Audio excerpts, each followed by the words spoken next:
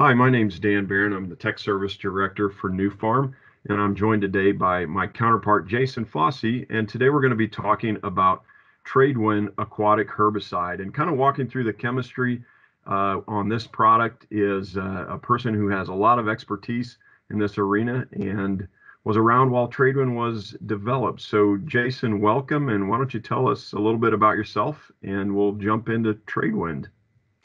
Well, thank you, Dan, and appreciate that introduction. Tradewind is a product that I've had a lot of experience with, and I'm looking forward to visiting with you today and visiting with the group on some of the information that we've really generated throughout the years with Tradewind. Everything from some background on terrestrial uses as well as the aquatics uses to really, I think, kind of understand and kind of determine the fit for this product in aquatics. Fantastic. Well, in this whole world of aquatic herbicides, one of the things that I've always found is this aquatic business is very technical. So we're going to take a little bit of liberty and do a chemistry overview on Tradewind, which, kind of is the building blocks of how we understand how the product works, where it fits, and its utility in these unique aquatic environments. So, Jason, why don't you talk to us a little bit about the active ingredient in Tradewind and how that manifests, how it behaves in aquatic environments?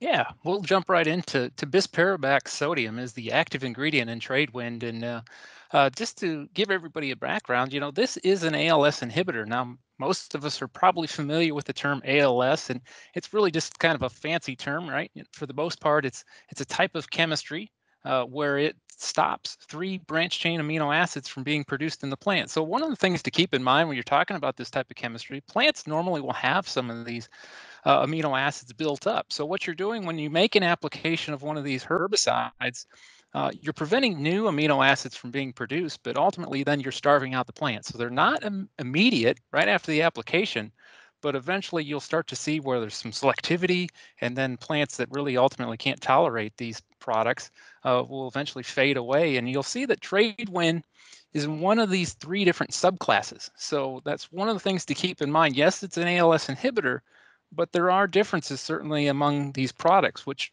are certainly Clearcast and Galleon are 2 other common aquatic herbicides that you'll find that kind of fit in this category. And with bispirabac, one of the really unique things is that it is very long lasting. You'll find half-lives in water for what I'd say is a minimum of 30 days, but more times than not, you'll find half-lives in that range of a lot of times 2 months. So this is overall a long-lasting and persistent product that's really broken down by microbial activity. Um, if you go into the next slide, then Dan, I think what's interesting about this, again, ALS chemistries, but these herbicides in Clearcast, Galleon, and Tradewind are very, very different. You can see structurally they're quite different, but you'll find that when you really start to break them down, that the spectrum is different. How the plants respond to each of these is very different, and really how they're metabolized by the plants and in water is quite unique. So there's some pretty large differences, and we're going to show you some pictures on some of these differences, Dan. Yeah, and one of the things about ALS herbicides, as you mentioned, there's a lot of products, both terrestrial ag herbicides have been developed, but certainly, as you mentioned, in this aquatic arena, one of the things that I've always thought is that they're so unique. They have widely different types of selectivity, and when we think about the aquatic environment, they have a very favorable toxicology profile as well, and so that's why they've been really popular, be it in traditional terrestrial ag environments or in aquatic as well. And so that's one of the nice things about having this category of chemistry in Tradewind. So let's talk a little bit about the environmental fate of bispirabac, the active ingredient in Tradewind, and how that manifests itself in aquatic environments. Yeah, I mean, like you said, one of the great things about Tradewind, I mean, if I had to sit down and draw up some characteristics, I think, Tradewind would definitely check the boxes on certain categories, right? If you look at the first one and foremost, how about persistence in the soil, right? Do we have to worry about if this thing gets into some muck or along shorelines, or if it gets blown up onto the shore? What could happen in this situation? But overall, the half-life once Tradewind is comes in contact with soil is extremely short. You see 2 days is the half-life, and a lot of times it can even be less than that. So we're talking about a product that really, really degrades quickly once it comes in contact with soil. Its half-life in the plant, though, interestingly enough, is fairly long. Once it's in the plant, a lot of times we'll see plants that a half-life of 30 days. So we'll continue to work in that plant even after a single exposure. So I think that's something that we can start to build on, is that once it gets into the plant, it can work in that plant for a long period of time. But then also, more importantly, like I talked about, the half-life in water, pretty long.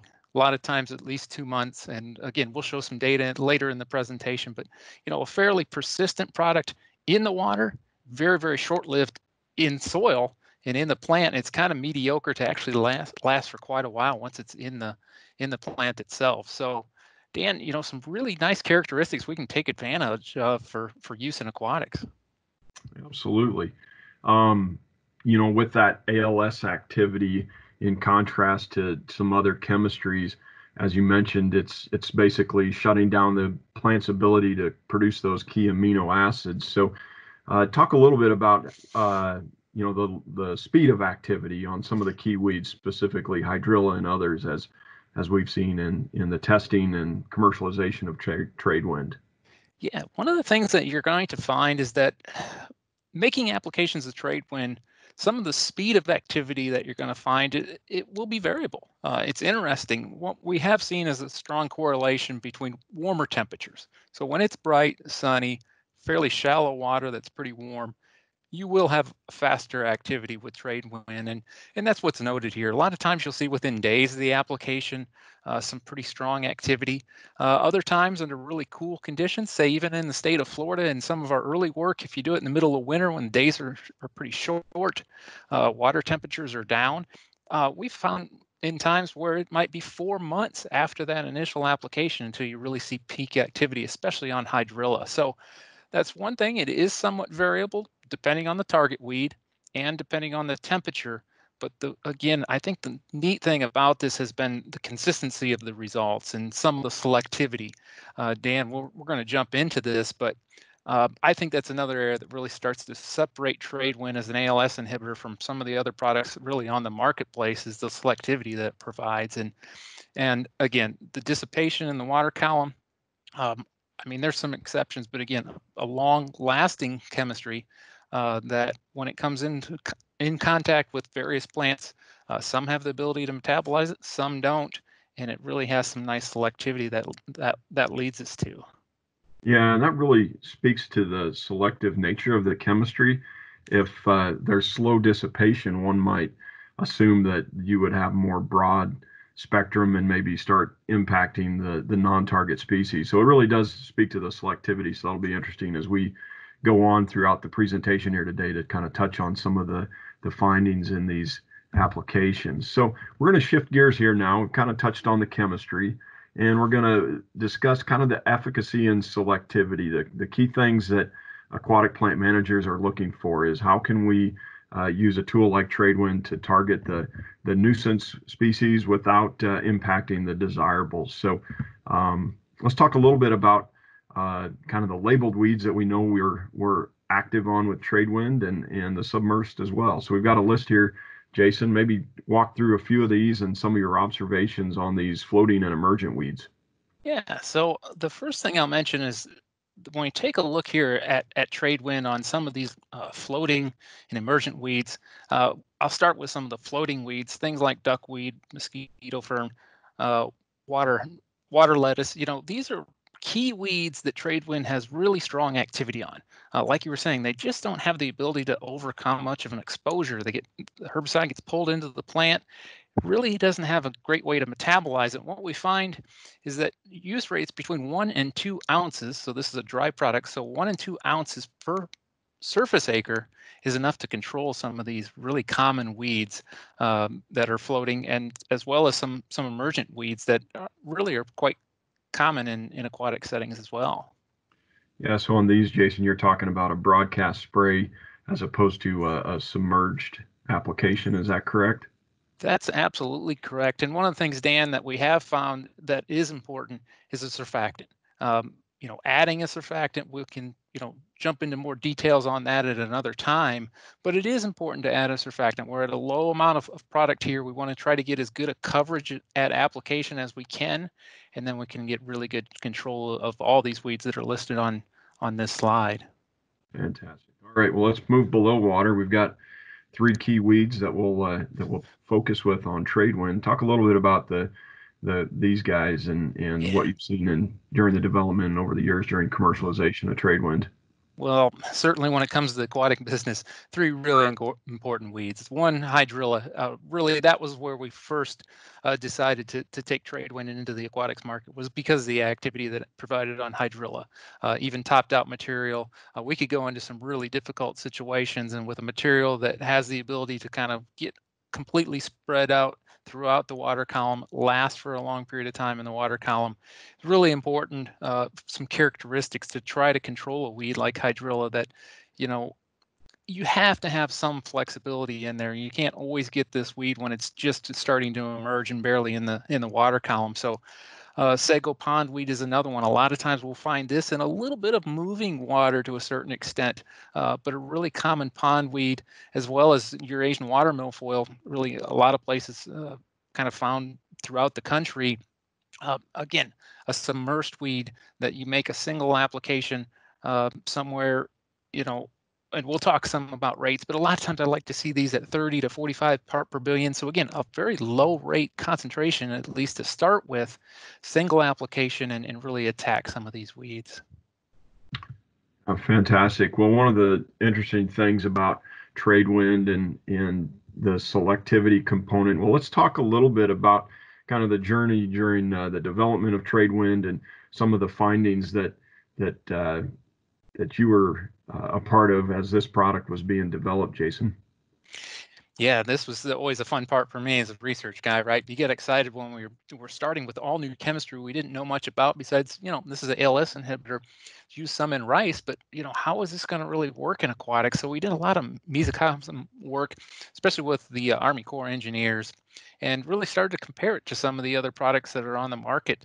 So, Dan, I think the next slide, when you jump into it, this is just a really good example of some of the differences that you find from some chemistries that are pretty similar. But what we did was, in these mesocosm trials, started with a static concentration. So you would put a concentration of Tradewind between 15, well, we had 15 and 30 part per million, so two different rates, and then evaluated it on spatterdocs or a Nufarm, as well as two different water lilies, fragrant water lily, Mexican water lily, and then evaluated it for 12 weeks. So left it in the solution for a week, pulled it out, put it in fresh water for the next 11 weeks, and then just really compared some of these products. And what we started with was that all three of these species, sort of like in the top left picture here, all three of these species are in these containers.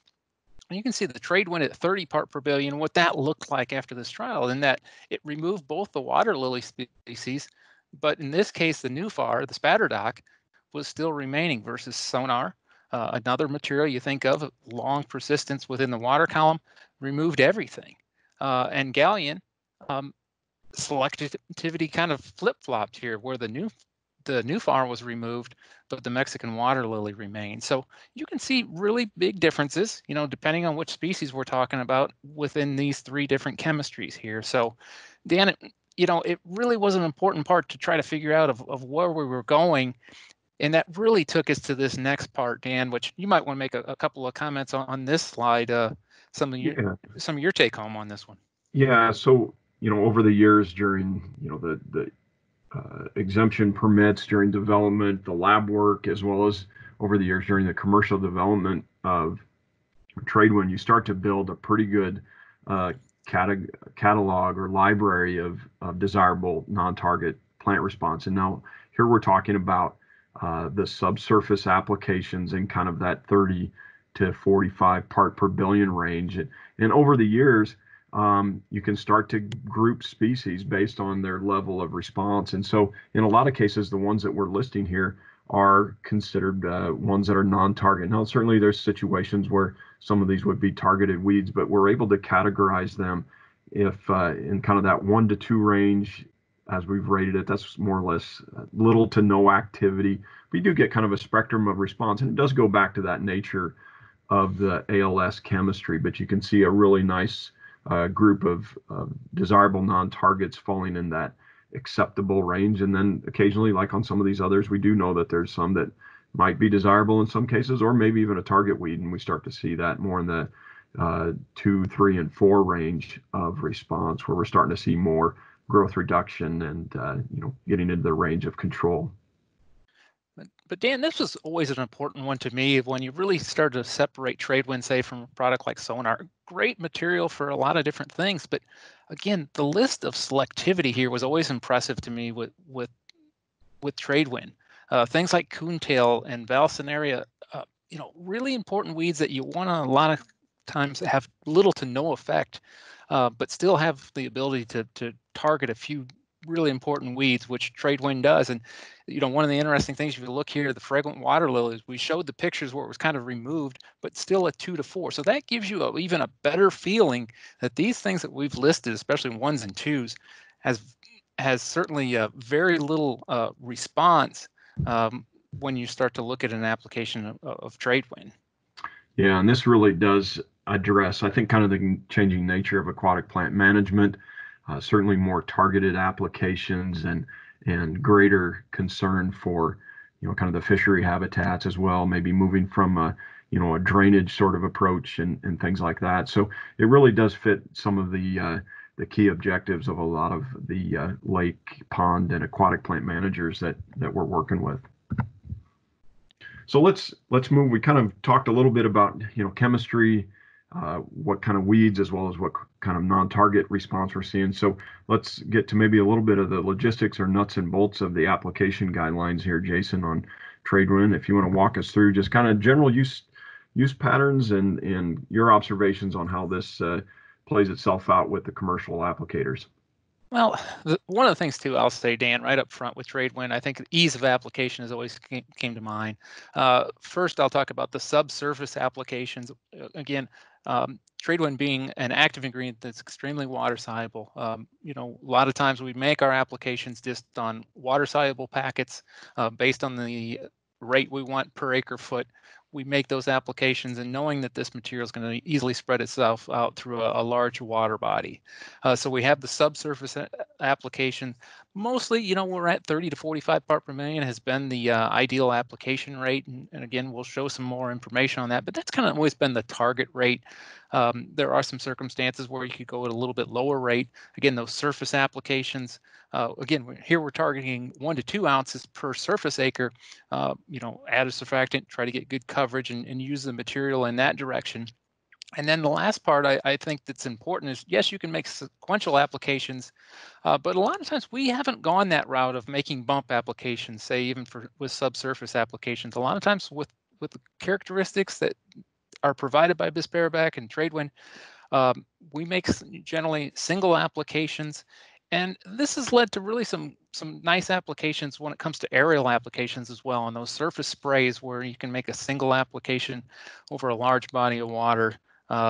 Sometimes it might be hard to reach or something of that nature. Some of these aerial situations where it's worked really well for people. So a lot of flexibility.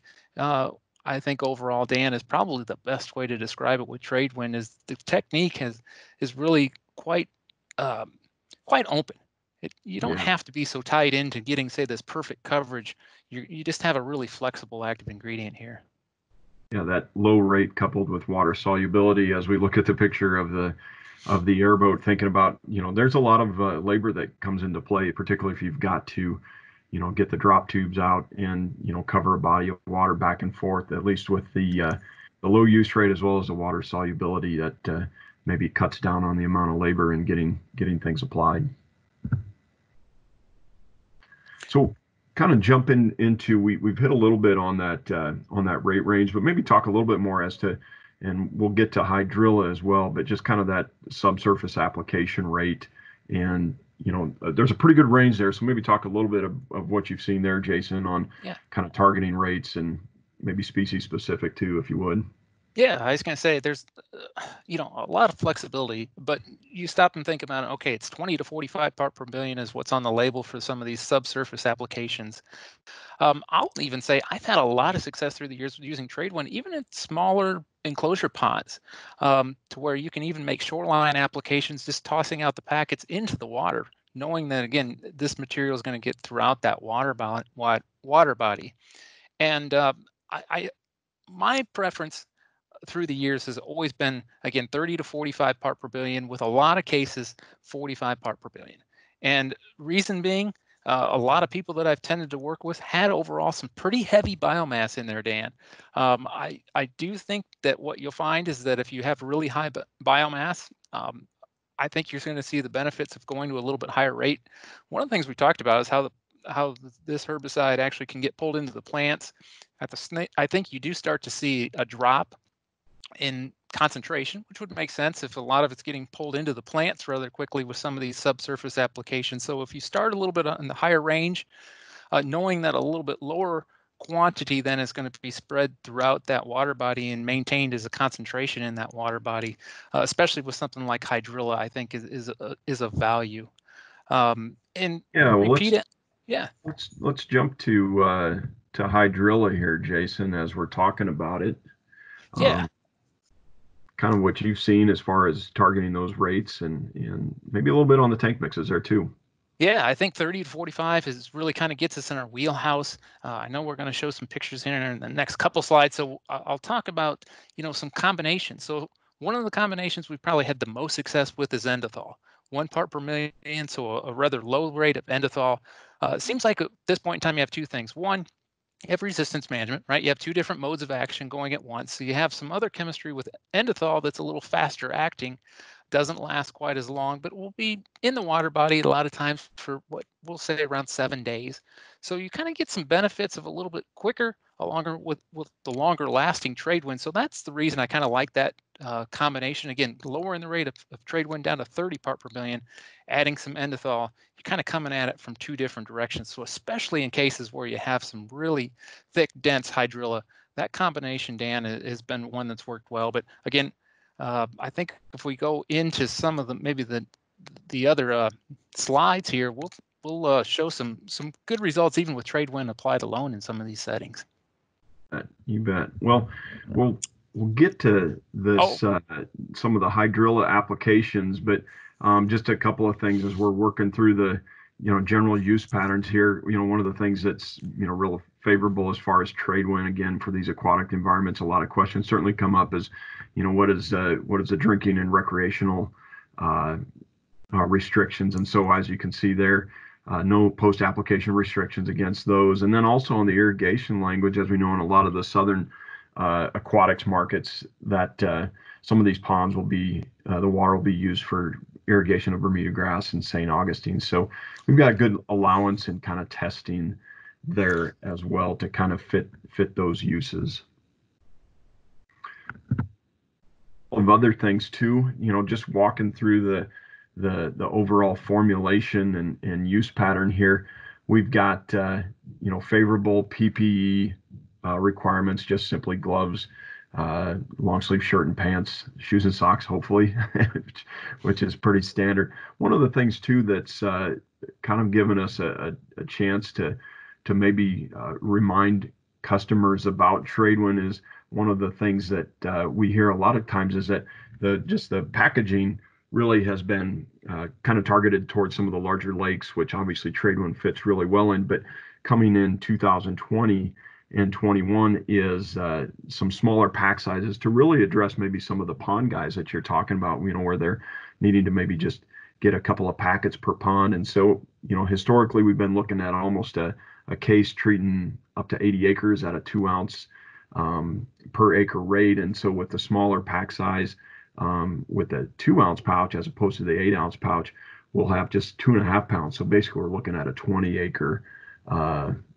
pack size here coming forward with the new cases here at the end of 2020 and into 21. So I think that'll be really favorable too to kind of hit some of those smaller applicators that you were talking about there, Jason.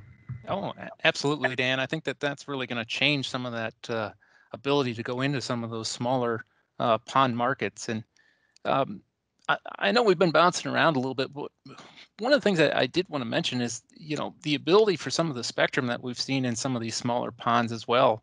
One of the things to keep in mind, two of the really common weeds are duckweed and watermeal, right? We have duckweed on the label as a foliar spray, but watermeal, I will say, is very sensitive as well to some of these submersed application rates. So you go into some of these ponds and you can really even get some of the more common weeds that you're going to encounter as well. So just something to kind of keep in mind when it comes to Tradewind is the ability to control surface weeds even with these submersed application rates.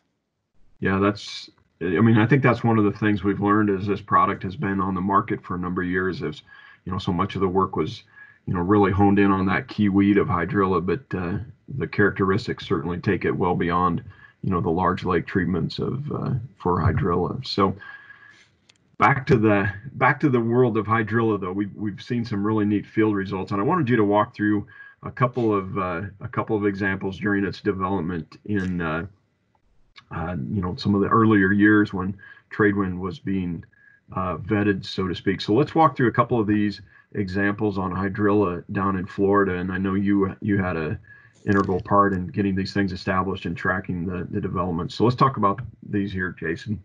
Yeah, this was one that we had the ability to work with Dr. Haller and Dr. Mudge when they were at the University of Florida. This was an application that was in early April. As you can see, this picture was taken on April 3rd, 3 days after that application. And you can see the hydrilla is already starting to have a little bit of off coloring to it. So just a couple of days after that application, 45 part per billion application of Tradewind in this case. This was one that, again, I was down for these pictures when they were taken. So really impressed with this whole site. This is again at Interlochen, Florida. But moving now into 2 months after that application, again, a single 45 part per million of Tradewind by itself. 2 months after that application, you can start to see, not only had some yellowing just a couple of days after that application, but by 2 months, it's really starting to turn into mush. When you would throw the rakes out, bring in samples, that hydrilla was, in a sense, dead. It just didn't quite know it yet. Again, kind of what I was talking about as far as that slow sort of decay. And by 4 months after the application, you would throw rake after rake out and just bring something up like this to where, this had really completely cleaned up the hydrilla in this case, Dan.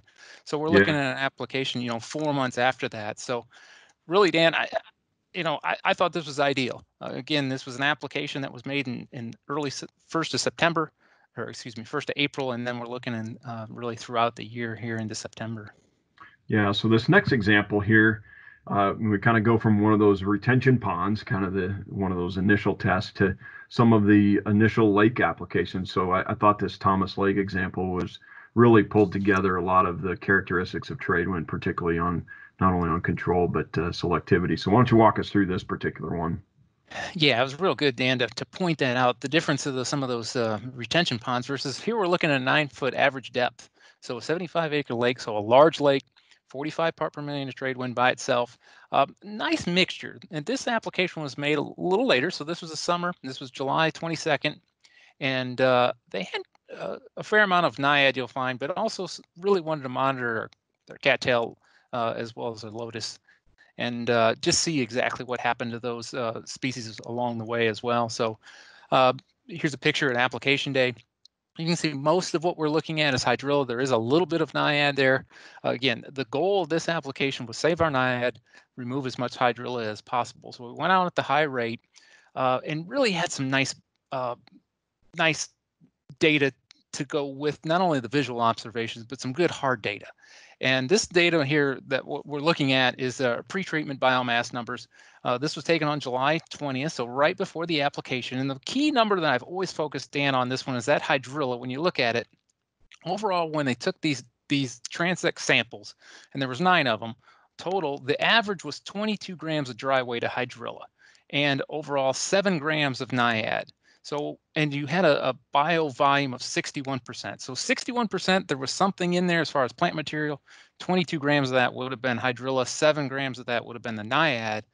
And if you come back then onto the next slide, which was on October 20th, 3 months after that application, our hydrilla has dropped down to 2 grams, and our naiads now started at 7 up to 9 grams with just 9% bio volume in there. So when you take a look at these numbers, what did we do? We've almost completely removed our hydrilla and actually increased the amount of naiad in there. And just really impressive to take a look at those numbers.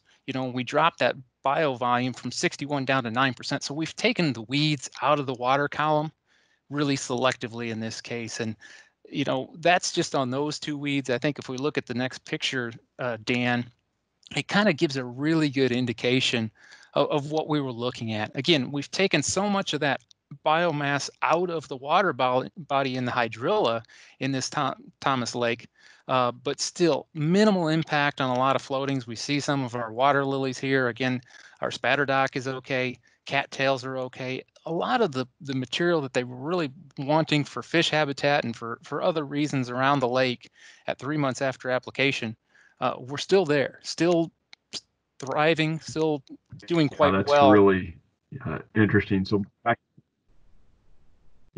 to our southern naiad. There we are with the rake pull at 3 months. Yeah, it was awfully easy at this point in time to find your naiad out there, Dan. Yeah, and for those of you in the aquatic world, when you're dragging a rake and pulling up fully grown hydrilla, it's much easier to pull naiad than hydrilla, that's for sure. Well, I've got here the sampling of the bareback. We started off talking about chemistry, but maybe tie these 2 things together and what you saw on the residues throughout the sampling dates. Well, Dan, I think this is one where it was important. Again, starting at 45 part per billion, you can see the concentrations overall started up and then dropped. But if you take a look, this was July 22nd. Even go out there to like 3-4 months out, into November, we're still close to 30 part per billion. So we maintained a fairly high concentration, a concentration high enough to continue to work on our hydrilla. But like you mentioned earlier, one of the interesting things is the weeds that can really metabolize and break this active ingredient down, even if exposed for several months, 4 months, still can survive the exposure. So it's really interesting and unique chemistry in that way. Yeah, it sure is. And the results at Thomas Lake that you've got here, we showed the symptoms at 1 month, the biomass reduction without the impact on the naiad. That's really interesting. There's a bullet point here that sprouts collected at 7 months would not grow in the lab. So talk a little bit about, you can pull the rakes, but there's still some things you can pull up. Talk about that. Yeah. That was one of the side benefits that I think even Dr. Haller didn't necessarily expect. Most of the time when you see herbicide applications, yes, you can knock down your hydrilla, but long term, those turions are still there. They're still viable. But in this case, when he was collecting them at 7 months, trying to grow them out, they were not growing, Dan. Again, some real uniqueness that I think is important in things that we can take advantage of with those product like Tradewind, especially because how long lived it was, especially in this case, keeping those concentrations up with a single app and not only removing what was there, but also having an effect potentially long-term in cleaning up this lake. Yeah, fantastic. We've hit a little bit on some other weeds, the floating weeds, as we move from, the really great results on hydrilla. But you touched on a few of these throughout today, Jason. The floating weeds like water hyacinth, the water lettuce, salvinia. You mentioned water meal as well. So, one of the things that we'll get asked a lot is, okay, we understand kind of the slow activity, gradual activity of Tradewind in the water, but are there times when tank mixes have been effective? And can maybe walk through a few of these? Because I know not every tank mix is suitable across all weeds. Yeah, and I'll say that right up front. Clipper has been a tremendous asset to the whole aquatics industry. Can do a lot of things with that product, and a combination of Tradewind with Clipper, for hydrilla is not necessarily my favorite.